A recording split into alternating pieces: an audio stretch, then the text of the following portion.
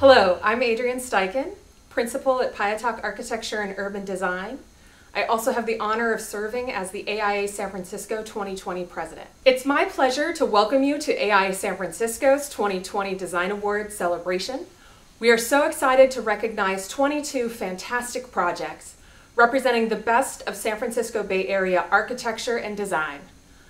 I'm glad that you've joined us for this special celebration in the midst of many challenges that this year has posed for our community.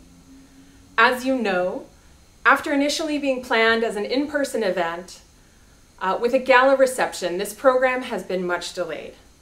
We thank you for your patience as we've adapted to the pandemic to bring you our first ever online-only Design Awards ceremony. Hello, I'm Stacey Williams, the Executive Director of AIA San Francisco. I'm reporting to you from AIASF headquarters on the 6th floor of the historic Halliday building as we prepare to say farewell to this office after 32 years. A lot of work is going on behind the scenes at AIASF as we pack up and prepare to move to our new home on the ground floor of the Halliday building. Just as the AIASF team has been tackling a number of unprecedented changes, adaptations, pivots, and challenges this year, we acknowledge that it's not business as usual for you out there in the community either. As the coronavirus and economic challenges continue, AIASF is focused on our community's recovery, health, and collaborative spirit. Amidst the ongoing challenges facing us all, we are so happy that you can join us. In the face of so many challenges day to day, we are still inspired in this moment to consider the opportunities that we see this year, and indeed every year, as we look to the future of the profession. Ongoing conversations around equity in the built environment and the design profession serve as a reminder that the time is always now to work towards designing an equitable future and to stand in support of the Black community in condemning systemic racism. We're actively confronting fundamental changes in the way that architects collaborate to work in person and online, while tackling new challenges and achieving a work-life balance while working from home, and with a shift in the nature of responsibilities inherent in our personal lives, like childcare and education. As our own workplaces become hybridized, we look forward to the evolving conversations around building safety and occupancy in the light of the pandemic, and to understanding how best to design hybrid environments. With a future focused on safety and equity, we have much to look forward to. In anticipation of our relocation next year, we're excited to invite you to join us for the design reveal of Aileen Darling's plan for AISF's new headquarters on Monday, November 16th at 11 a.m. The space is designed to celebrate San Francisco's pioneering and creative spirit while engaging our community in collaboratively building our future. Come see how Aileen Darling's conceptual approach captures AIA San Francisco's vision as a visible, accessible, high-profile facility representing a vital role of architects and designers within the fabric of the built environment. The new design meets the goal to represent the forefront of design thinking, equity in the profession, and will be a model for sustainable design best practices. And it is a space that will serve as a hub for engaging professionals, students, and the public. Hand in hand with the opening, AIA San Francisco has developed a momentous plan to grow educational and public programming to inform, inspire, educate, and engage our audience on the leadership of architecture and design industry in creating a more enjoyable, equitable, inclusive, and sustainable built environment. It has been a challenging year to launch the capital campaign that covers the renovation and opening of our new storefront space dedicated to architecture and design in the heart of downtown San Francisco. And we are so excited about all of the pro bono support that we have and hope to grow. I hope you will stay tuned into AISF Communications for upcoming announcements on a competition to name this space that will house our chapter. Before we begin the awards presentation, we'd like to thank this year's jury who braved the onset of the pandemic and nobly convened at the AIA San Francisco office the week before we were hit with the shelter-in-place order. Our fantastic jury members were Allison Arieff, celebrated design writer and formerly the editorial director at Spur and now senior editor at City Monitor. Tim Culvahouse, FAIA, who in addition to writing, specializes in helping fellow architects enrich their practices by sharing what they know. Sheila Kennedy, FAIA, Professor of Architecture at MIT and founding principal of KVA MatX, an interdisciplinary practice that is widely recognized for material research and innovation in architecture, and the design of new infrastructure for emerging public needs. And Larry Scarpa, FAIA, founding principal of Brooks and Scarpa, recognized for his creative use of conventional materials in unique and unexpected ways, and as a pioneer and leader in the field of sustainable design. Thank you again to all of our wonderful jurors. Now on to the awards. The AIA San Francisco Design Awards program was created to recognize projects that demonstrate overall excellence in architecture and design. In recognition of the importance of sustainable design, AIA San Francisco instituted a separate awards category for energy and sustainability in 2003.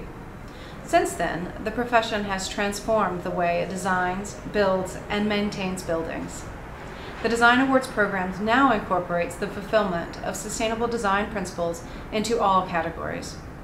By introducing concentrations and commendations, AIASF hopes to give special acknowledgement to elements of projects that further encompass the value of good design. It is our pleasure to welcome Manuelita Antonio to present the first commendation in the category of social responsibility. Manuelita is the founder and director of Superworks, a creative studio based in San Francisco that specializes in creating handsome digital environments for organizations and individuals ready to make an impact. She is also the OnePlus program coordinator at Public Architecture. Hello, my name is Manuelita Antonio Rangel Sosa.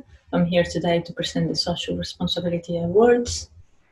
But first I just want to tell you a little bit about my story. I graduated with a master's in architecture from La Universidad de los Andes in 2000.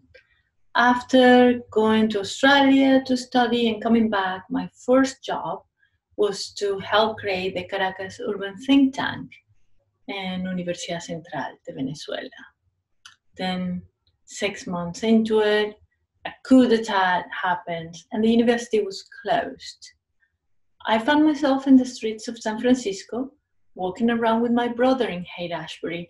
I saw this sign that read, "Dishwasher needed, live the American dream." And I was just, what have I gotten myself into? It wasn't easy to find work as a young foreign woman. Bill from William Stout gave me my first job. I stayed for half a decade. It was a great education. Then in 2015, John Peterson welcomed me into his office in Folsom Street, Public Architecture. There I had a desk. I also worked with Amy Ress on graphic design for Public Architecture. I worked with John and Tim Culverhouse on the Cities Plus program. And since 2018, I've been coordinating the OnePlus program, which many of you probably are familiar with and participate on. Thank you. We match nonprofits with designers and architecture firms that are getting engaged in pro bono work. It was there that I also laid the foundation for what today is my practice. Instead of building buildings, I built online environments. I am the founder of Superworks. The name was inspired by my heroes, the young architecture students that created the radical architecture in Italy in the 60s, Super Studio. Why is this relevant? Well, just as the floods in Venice in 1966 were the catalyst for conceiving an alternative model for life on Earth, this year, 2020, this global pandemic feels very much like the catalyst for unprecedented change. As architects, the ones bestowed with the responsibility of the built environment, it is an incredible opportunity to devise alternative models, new ways to think about our work And who is this work for? Who is benefiting? We don't have the luxury to be utopian. At Superworks, we have a motto. Let's do work worth doing. This implies a set of questions. Is the work impacting a community in a positive way? It is solving a problem for many or just a few? Is it adding to the common good? The common good, remember him? A concept seemingly forgotten by today's media lexicon, it has regardless stayed alive and well in many circles of our profession. This social impact work, the pro bono work, the social responsibility projects are futuristic in a very different way as the Italian futurists were. We now know that the future is not about speed, cars, monuments. We understand we can't erase the past. A bright future lies in understanding our history, learning from it, caring for each other and the environment, and by lifting our communities and building a future in which equality, the real American dream, truly exists. To those already doing the work, I congratulate you. To the rest of us, I invite you to join this future, the sustainable one, the one that generations to come will be able to build on, not only survive in. And now, it's my honor to present the AIA Social Responsibility Awards. These commendations acknowledges projects to enhance community and nonprofit organizations, particularly in underserved communities, and recognizes the dedication of an architect's time and expertise to benefit those without the means to afford them. This award is presented in partnership with Public Architecture. Our first social responsibility commendation recognizes, let me see, TEF Design for Caliber Schools Changemakers Academy. Delivered on an extremely modest budget, the new Caliber Schools Changemakers Academy exploits color and subtle design strategies to transform an otherwise unconventional but banal tilt-up concrete structure while leveraging its creative potential as a community building agent. A fundamental way that architecture can be socially responsible is in the careful stewardship of the client's resources. The jury found that this imaginative use of tilt-up construction does just that. Congratulations, TEF Design. Bravo! Now, for the second responsibility commendation, it is now my pleasure to recognize John's High-Do for the Felipe Alou Baseball Academy. Since the 50s, Major League Baseball has worked to develop talent in Central and South America. Today, all major league teams have established academies in the Dominican Republic for promising teenage players. The Giants have a long history in the Dominican Republic and wanted a facility reflecting their commitment to their country. This new training academy for the San Francisco Giants in the Dominican Republic creates a campus-like atmosphere with two main buildings focused on the playing fields, a dormitory and classroom building, and an athletic and administration building. The design responds to the environment through the use of fly roofs, narrow massing, and local materials. The jury loved this imaginative response to climate. Congratulations to this year's Social Responsibility Commendations. Thank you. This year's next award is a commendation in historic preservation. The Historic Preservation Commendation acknowledges projects that have been restored, preserved, or rehabilitated as part of the San Francisco Bay Area's historical, architectural, and cultural heritage. This award is presented in partnership with SF Heritage. This year's Historic Preservation Commendation recognizes Marcy Wong Don Logan Architects for Uber Advanced Technologies Group R&D Center. Uber Advanced Technologies Group is a self-driving technologies engineering team whose R&D center is housed within historic Pier 70 in San Francisco.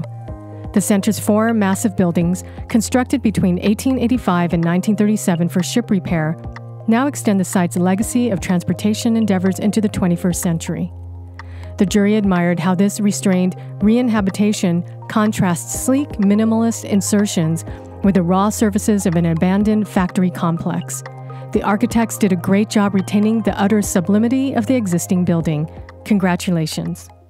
The next awards are in the unbuilt design category, recognizing architectural design work that, to date, remains unbuilt. Unbuilt architectural designs of any project type are eligible, including purely theoretical projects. Our first honoree receives a citation award. Congratulations to Fan Pan for Sublimity of Horror Architecture. Abandoned infrastructure embodies the beauty of humans' creation, which not only includes the embedded beauty of technology and history, but also the potential future functions of the structure and the inherent opportunities of reutilizing the strengths of the existing formal statement. The jury rejoiced at this appropriately wild and wacky repurposing of abandoned infrastructure, which recasts the beautiful but sinister hyperboloids of a decommissioned nuclear plant as a place for recreation, education, and research, and as symbols of a brighter future. We now welcome Fan Pan to say a few words about the project. Hi everyone, my name is Fan. I'm excited and honored to be recognized by AIASF with a citation award for my project, Sublimity of Horror Architecture. My intention for the project was to change the horrifying image of abandoned infrastructures to be public welcoming. My site locates on decommissioned Rancho Seco nuclear power plant. It is a good example of horror architecture when you think about its human-friendly scale, its structures and forms that are solely designated to power generation, and its man-made surrounding site. My experimental transformation aims to break down the machine scale and provide diverse programs with a focus on sustainable reuses, which turned out to be quite well. And with the chance here, I'd like to say thank you to my professor David Gill, to my parents and friends who supported me during my exploration. And at the end, I appreciate the recognition from AIASF, and thank you everyone. Congratulations to Fan Pan. This year's second recognition in the unbuilt design category is a merit award to Jong-Ok Kim for Bay Area Solar Transit Hub.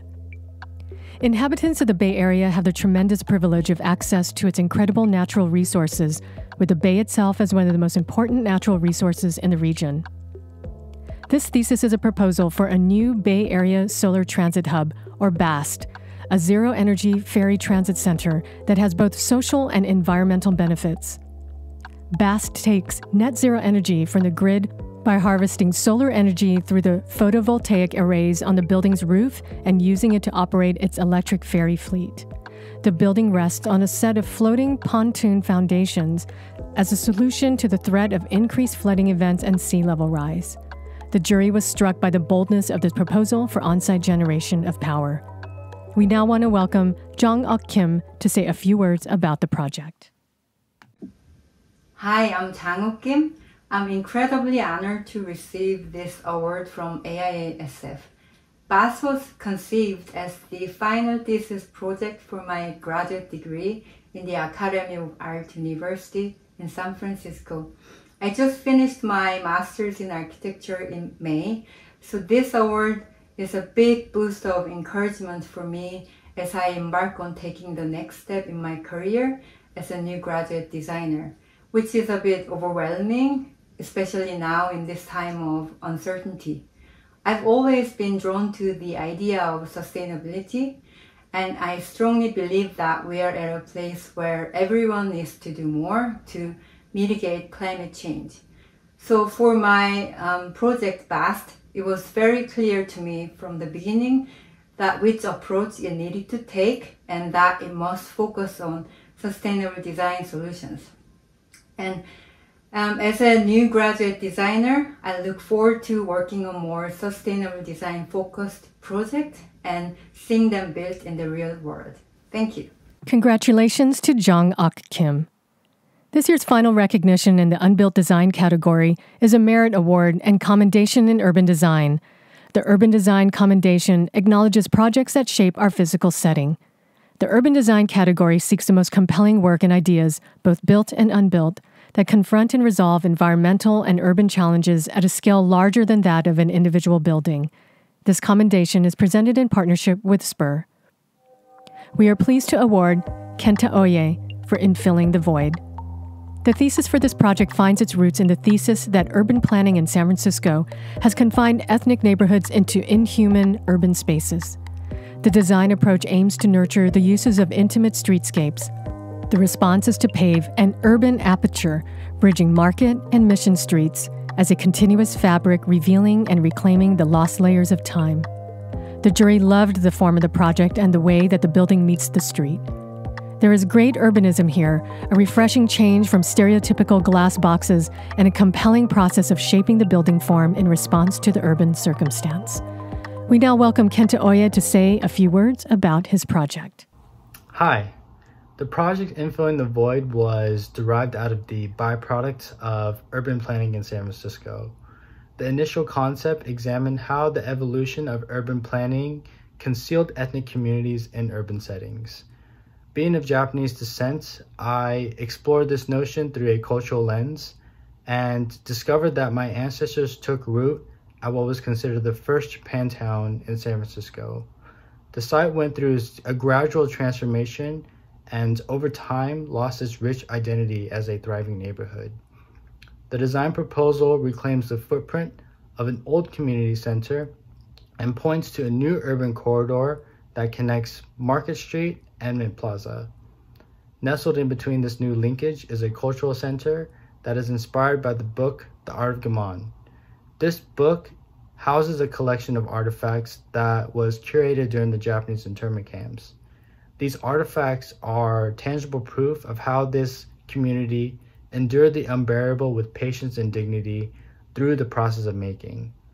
This building will house a series of ceramic, wood, and sewing galleries and workshops that is linked by a communal atrium that invites the general public to create, congregate, and share their stories through the process of making. We will now present the awardees in the category of Interior Architecture, which recognizes excellence in this discipline. Our first honoree receives a citation award, Bolin Sawinski Jackson for Blue Bottle Stanford. The Blue Bottle Stanford Cafe occupies a long, narrow, and strikingly tall retail space. The design capitalizes upon these remarkable proportions of the interior volume using a series of sculptural folded vaults that emphasize the verticality of the space and bring abundant natural light into the cafe. The jury loved how the pyramidal vaults create a bright, lofty version of the cafe trope. Congratulations. The next citation in interior architecture is awarded to Gensler for Dandelion Chocolate Factory. Dandelion desired an understated design that evoked a warmth and genuineness with a crafted and exquisite atmosphere where customers can experience the making of chocolate firsthand. The project involves seamless insertion into a 107-year-old warehouse while maintaining the structure's integrity and highlighting the abundant, delightful, natural light. The jury was wowed by the deft choreography of the visitor experience and the carefully developed vocabulary of materials and details. Congratulations. The final recognition in the Interior Architecture category is a Merit Award, once again to Gensler for One Embarcadero Center Lobby. To reinvigorate the entry experience of a historical resource office building, the updated design enlarges the lobby and strategically relocates existing circulation elements. Rather than burying the existing brutalist core, it is now the backdrop for a veil of dynamic white ribbons that create an area of repose. The jury appreciated this elegant softening of the Embarcadero Center's stern materiality. Congratulations to all of the honorees in the category of Interior Architecture. It is now my pleasure to welcome this year's keynote speaker, Larry Scarpa, founding principal of Brooks & Scarpa. Larry served on our jury this year and will share his insight and expertise to demystify the awards and jury process. Hello, everyone. For those of you who don't know me, I'm Larry Scarpa, principal at Brooks & Scarpa. I'm going to talk to you briefly about design awards. I'm going to try and do it all in 5 minutes in one take, so forgive me in advance for any faux pas and such. So design awards, most of us covet them. We know the importance of them, but what a lot of us don't know is what happens behind the scenes. I've participated in hundreds of juries around the country, and I've seen a lot, so hopefully I can give you a bit of advice that will help you win awards in the future. The first thing you need to know that design awards are in part subjective. So while each individual jury from year to year sets up criteria for what they think is important, it's still subjective. You know, you have to think of it a bit like a love story. You can think of all the bad things about your soulmate, but in the end the heart wins, so you have to win the person's heart.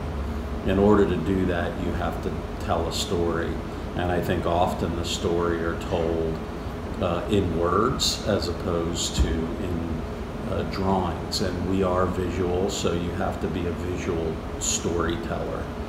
Most projects that win do a good job of that, and the ones that don't prevail do not. So it's really hard for a juror to understand a project, especially when they're looking at hundreds or even 40, 50, 30. So you have to be clear and tell your story. The best way to do that is through diagrams. And believe it or not, a lot of submissions don't include good diagrams, and that really helps the jury. You have to think about it like giving a test to the jury. For example, you know, you give the test that you already know the answers to. So you ask the questions that you already have the answers. How you do that is in diagrams. Explain your concepts through diagrams, explain what's important, and I think if you can do that, it helps the jury understand your intentions and takes away a lot of the subjectivity to selecting an award. So particularly when it comes down to someone advocating for your project and other jurors ask why, they can point to your diagrams and say this is what the designer's intentions are. Another key thing, and this happens more often than you think, is that applicants put in too many pictures. I've been on juries many times where we look at the first 4 or 5 pictures and go, wow, this is fantastic. And then after that, you know, you get to the 15th or 20th photo, it goes into the no award category. So it's better to just select the best handful of images and use those only. Let the jury fill in the blanks beyond that. We've given awards on the national level for some projects that have only had a handful of pictures. So let the jury fill in, don't fill in with bad information. That is really key to an award. You know, be brief, be succinct, and you do not have to show everything. Just show the main parts because we go through it. I want to tell you a brief story about awards. You know, I, early in my career, didn't submit for awards, and I think it was in part because I hate losing more than I like winning. And you know, when I finally submitted for my first awards for the LA AIA Awards, I won, I believe, 6 awards that year. I kind of proverbially came out of nowhere, and Tom Bain came up to me and said, who are you? You know, where did all this come from? And I told him, I said, well, you know, I've been here, I just never submitted for awards because I hate losing more than I like winning. And he said, are you kidding me? He said, you just keep submitting till they relent. So like if you lose an award, it doesn't necessarily mean you're a loser. you just have to resubmit, you have to make it clear.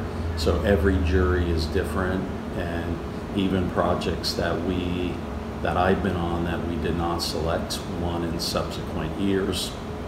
I've submitted projects that didn't win that later won. So you just got to kind of try not to be dissuaded or feel bad about losing. I know it's easy to say. I still feel, like my work's not good when we don't get an award, and I still try to put that behind me. So keep submitting the awards. I hope that helps, and enjoy the program. Thank you.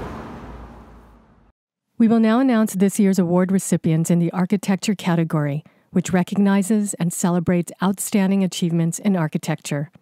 The first citation award in the architecture category recognizes Adlin Darling Design for High Desert Retreat. Sited on a rocky plateau outside of Palm Desert, this residence is nestled within a constellation of boulders overlooking the Coachella Valley and the San Jacinto mountain range.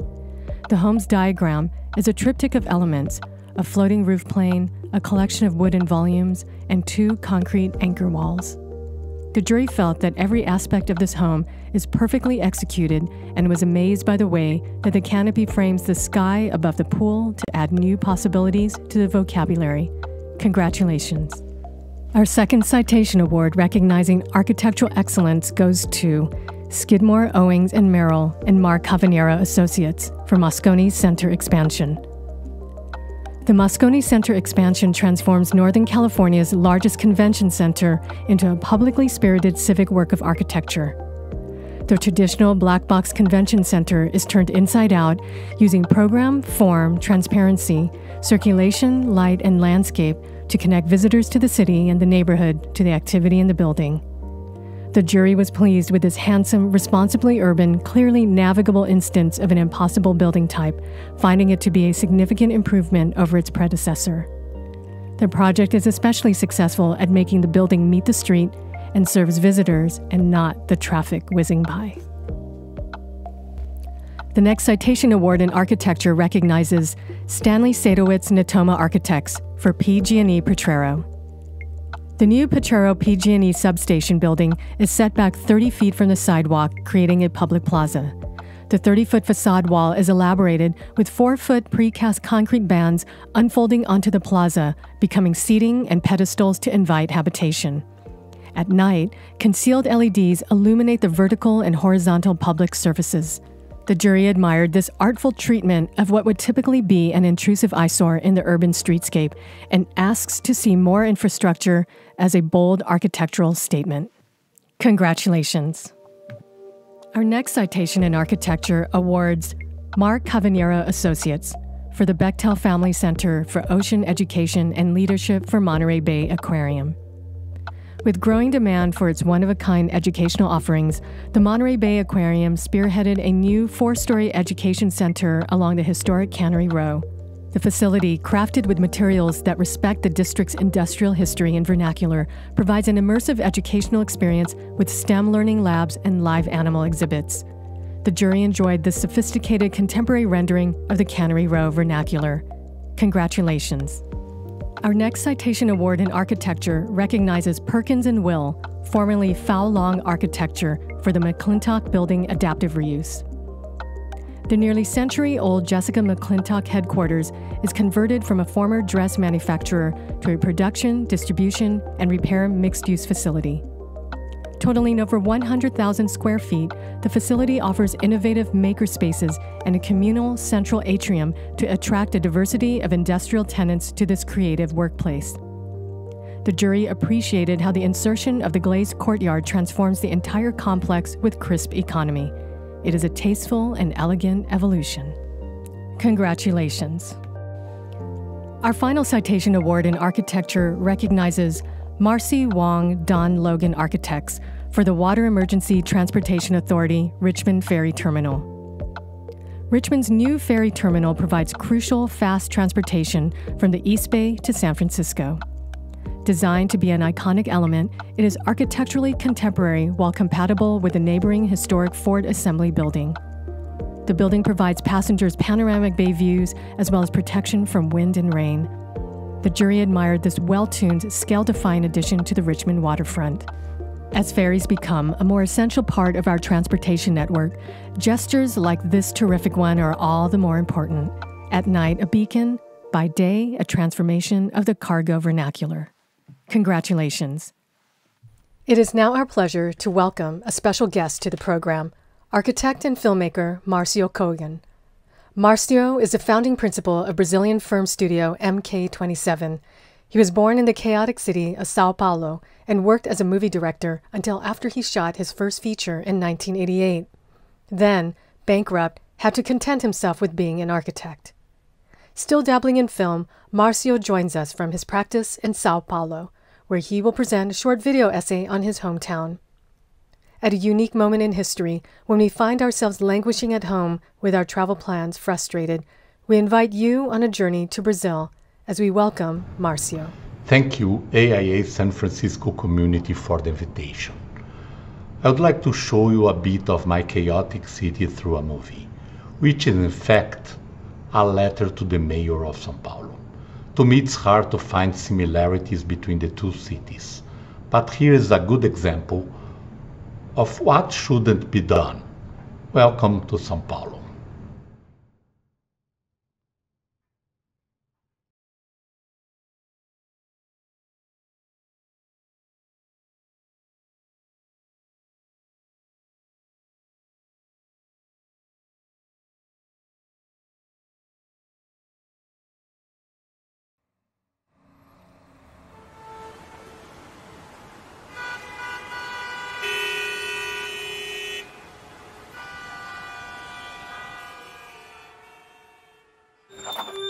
Dear Mayor, you may not believe this, but this is a love letter. Love for this ugly, polluted, very chaotic, very violent, disrespectful, and for some unexplicable reason, a city that we like. This image shows São Paulo a little over 100 years ago, a monster created in only 1 century. With 20 million inhabitants in the entire metropolitan area, who usually spend a daily average of 1 hour and 44 minutes to get anywhere, have 7% of their lives confiscated. The subway network today has a total of 78 kilometers, an absolutely ridiculous number for the size of the city. Our politicians, in a visionary attitude, decided to invest heavily in the automobile industry and consequently in the building of bridges, viaducts and elevated roads. The good news is that we always manage a creative solution to solve our problems. And we have created with this one of the greatest contributions of the contemporary city, a transport system never seen nor thought of before, the fura-fila, kind of line cutter. All of the mayors have changed this denomination, but I like to call it by its original name, which shows some of our swing. It's not an LVT, LGBT, nor is it a monorail, much less a tram train. The fura-fila is simply a humble bus that gains superpowers when entering the lanes of circulation. Sensational. Neither can we leave out the buildings of the city that makes us feel as if we were anywhere in the world. With their various styles, from neoclassic, neo-French, Egyptian-French fusions, neo-zumbis, Mediterranean, light Mediterranean, chanfreuse, and hundreds of others. We can easily have the experience of living in Paris, New York, Shanghai, or the Greek islands. Who else has this privilege? Downtown, there is even an older building for those who were worried about the Cold War, Edifício Irradiation. Their names are always in French or in English, very chic. Recently, on an archaeological tour of the city, I found a Brazilian name, Dona Sinhazinha. I think its residents are embarrassed to say where they live. Don't miss the accessible sidewalks on some roads, such as the very elegant Oscar Freire, where they got the execution of the tactile paving completely wrong. The blind are not a concern. In fact, no one is. I like walking, and it's almost impossible to use this form of transport. After all, the City Hall is not responsible for this. We have 2.88 square meters of per area per inhabitant of a minimum of 12 square meters recommended by the WHO. But we are arduously trying to improve these indexes with the new areas that recently appeared in São Paulo, perfect for family picnics on Sundays. To finish a visit to my friend, the Silveiras, who have an interesting view to the Minhocão, kind of big wall, as it's called, built by eminent former mayor Paulo Maluf in 1970 and baptized Elevado Presidente Costa Silva in just honor of a former general president. It cuts through the city, or even better, destroys the city in its 3.4 kilometers extension. It was built with the intention of relieving the traffic of the main routes, which couldn't be widened or revitalized. Thus, the solution was the construction of a parallel roadway across the existing pathway, another tragic problem that must have generated magnificent emissions. Son of a bitch.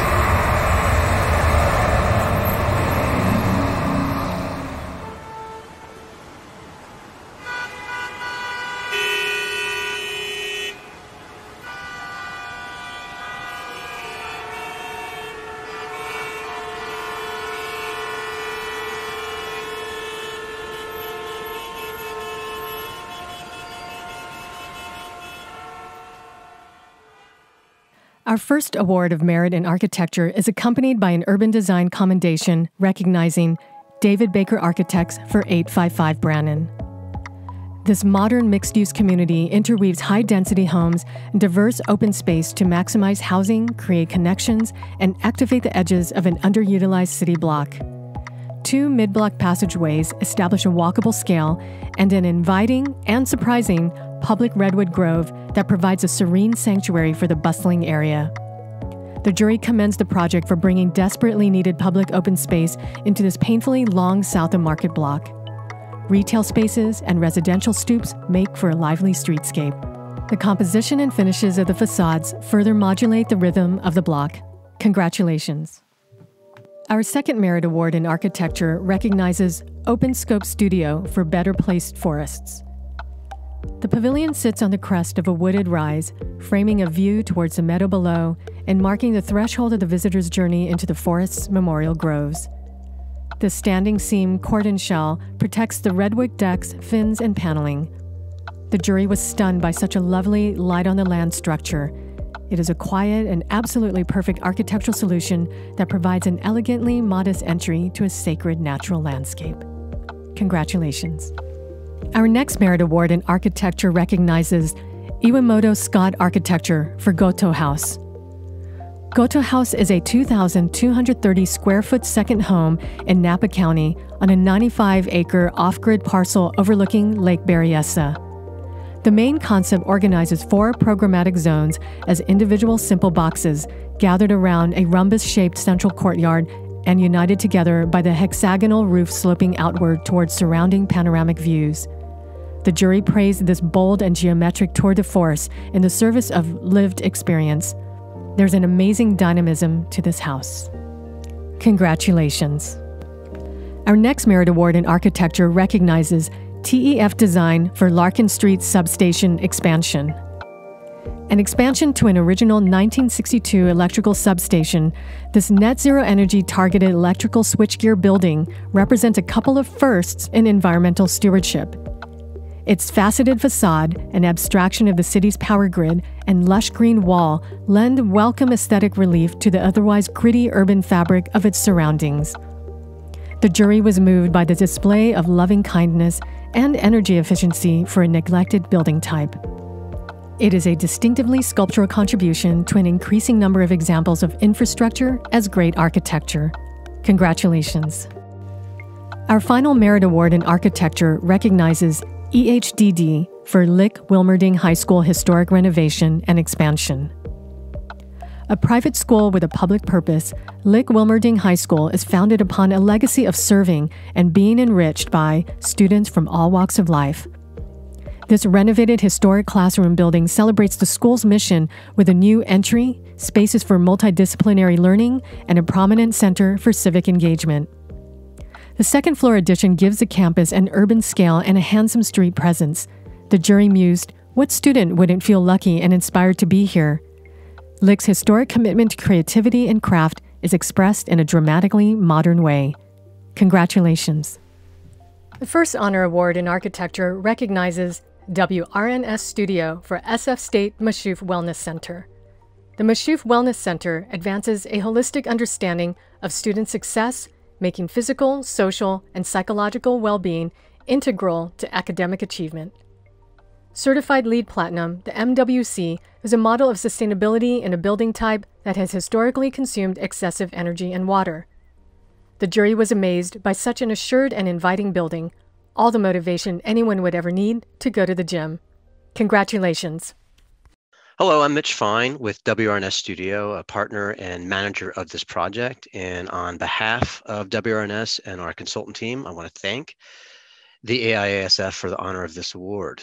And an honor it was to work on this project. The Mashuf Wellness Center was the first ground-up building in 27 years on SF State's campus, so it was breaking new ground in many ways and really needed to be a high-impact place for so many stakeholders, but particularly the students. This was a very student-centric design process with their voices driving so much of the decision-making. We heard from them that they wanted something much more than just a place to shoot hoops and lift weights and swim laps. They wanted a new place that had a very strong sense of campus community, but while also promoting holistic wellness and well-being, not just physical. They wanted a building that was filled with daylight, and so it was oriented and designed to leverage every possibility for natural light. We imagined with them what it would be like to move through the building, and so we aimed to keep it open and fluid and synergistic. Given the building's purpose of promoting health and encouraging healthy lifestyles for such a diverse student body, we felt the building really needed to be a model of wellness and inclusivity and sustainability itself. So the goal of achieving LEED Platinum came directly from this belief, as well as the strong desires of the student body. I visit the building occasionally and I talk to the students, and the number one answer I get when I ask them what they like most about the building, what they're most proud of, actually has nothing to do with recreation. It's the fact that the building was designed with sustainability in mind.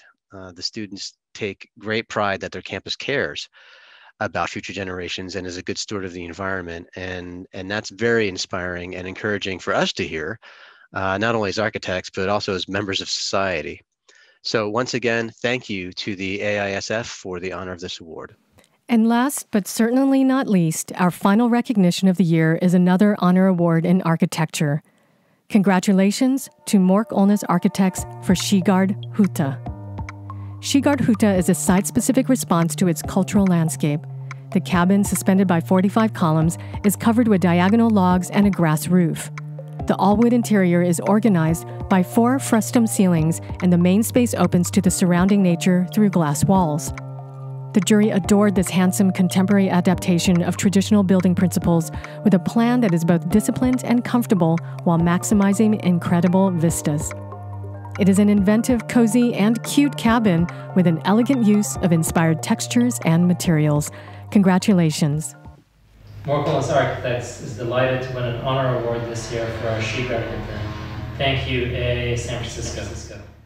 We started the project, as we often do, by exploring ways to relate to the existing topography, natural light exposure, and view, and so forth. The program for the building is a ski cabin for a family of 4. As we explored several different strategies, we eventually settled on a simple form and configuration that we thought would best solve the challenges at hand. Located on a narrow but long lot on a ridge top about 3,000 feet above sea level, the main challenge of the project was to take advantage of the views, and particularly down into the valley floor and to the rear with the high mountain tops and marshland. The challenge was solved in a relatively simple solution by placing a hovering volume above the existing grade on 45 stilts that raise the building in order not to damage any of the terrain and also give a higher vantage point to the various views. The plan is a very simple orientation where you have the circulation in the center with a view at each end of the hallway, and each room was designed so that it could have a view out onto the landscape. And the intention is, as you walk up and down the house, you always have a view to the left and a view to the right, so you're always really connected to nature. Also, at the same time, the intention was to create a very intimate cabin through the rhythm of compressed and expansive spaces. Congratulations again to all of this year's recipients. We would like to take a moment for one final recognition this year. AIASF sends our best wishes to Larry Scarpa, who is celebrating his birthday today. We're wishing him a happy one and would like to thank him again for his contributions to our Design Awards jury and program this year. As we finish this season, I would like to encourage you to watch out for upcoming online programming coming to AIASF. Stay tuned for updates on our Community Alliance program on November 18th, featuring an exciting retrospective on our Community Alliance Awards with new conversations from a wonderful panel of past honorees. I would also like to invite you to our annual business meeting and member celebration to be held on December 3rd. Join us online as we celebrate this year's successes, share 2020 chapter business, honor this year's newly elected AIASF Fellows, launch our annual Small Firms Great Projects publication, and look ahead to new and exciting endeavors in 2021. We need the participation from you, our chapter members, for the election of our 2021 Board of Directors. Goodbye. We know that people are ready to get together, and we want to do so safely. As we look forward to the full opening of our new headquarters next year, we'll continue our ongoing schedule of strong online events, begin offering hybrid program opportunities as reopenings permit, and host fun outdoor events like walking tours, and we can't wait for you to join us. In closing, I would like to congratulate this year's AIASF Design Award honorees one more time and say thank you to the AIA San Francisco staff, to the production team behind this video, to our generous sponsors and partners, and to you, our wonderful community. It is thanks to all of you that we are able to come together to celebrate, and I take such pride in the resilience of our community. Here at AIA San Francisco, we are wishing you a safe, healthy, and prosperous future, and are looking forward to seeing you again soon. Goodbye.